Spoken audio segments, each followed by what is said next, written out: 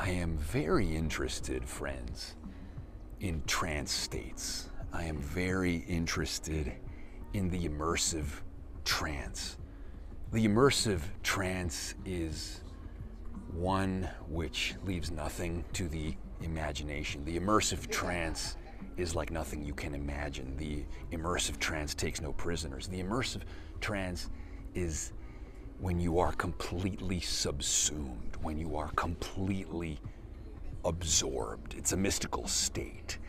The immersive trance requires obliteration. The immersive trance is obliteration. Obliteration of what? Obliteration of the self, obliteration of identity, obliteration of time, obliteration of space. You are imagination. You are pure awareness. In the immersive trance, you become narrative and living mythology. In the immersive trance, you are that National Geographic documentary. In the immersive trance, you are exploring the coral reef. In the immersive trance, you are looking for buried treasure. In the immersive trance, you find the pot of gold at the end of the rainbow. In the immersive trance, you unleash the free, brave, reckless God that lives inside of you. The immersive trance is pure, unadulterated awe. The immersive trance is accompanied by a sense of first sight, unencumbered by knowingness. The immersive trance is about virginal noticing. It's about heightened qualitative intensity. And it's about a feeling of revelation, of revealed truth. Now, there's a guy called Otto Rank who wrote about the idea of the holy.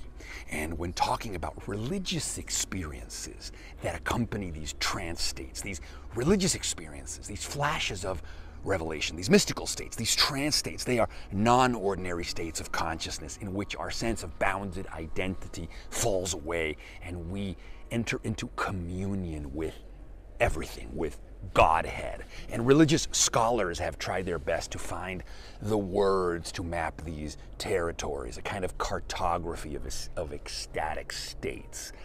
And there's a term called the Mysterium Tremendum e Fascinosum, which means the mystery that repels and the mystery that attracts. Because when you are in these borderless realms, and when you are in communion, and when you are paying visitation to these non-ordinary states of ecstatic surrender and just sheer obliterating astonishment, obliterating enthusiasm, obliterating exuberance, obliterating bewilderment, there is ecstasy to be found there. The freedom from the self is experienced as liberation. No mind is freedom. Freedom in the sense of just ultimate and totalizing expansion, totalizing wonder, totalizing ejaculations of amazement. You become what you behold, as McKenna said.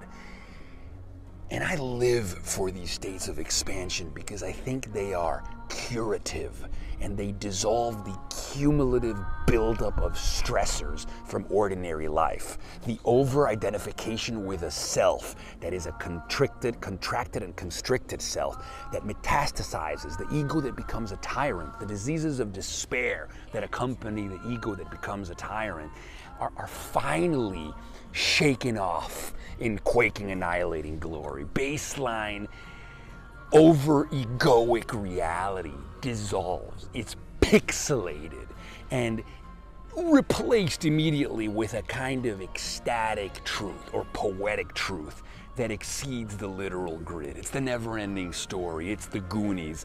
It's the hunt for buried treasure. It's the mystery that repels and the mystery that attracts. All at once, I am in the presence of something grand, something commensurate to my capacity for wonder. This is it. This is the secret. You know, this is what the philosophers and wise men and teachers, this is what they understood. This is the shamanic dance in the waterfall. This is how magic is done. You hurl yourself into the abyss. You cast the self aside, and you realize that it's a featherbed. Glistening, effervescent, oceanic featherbed.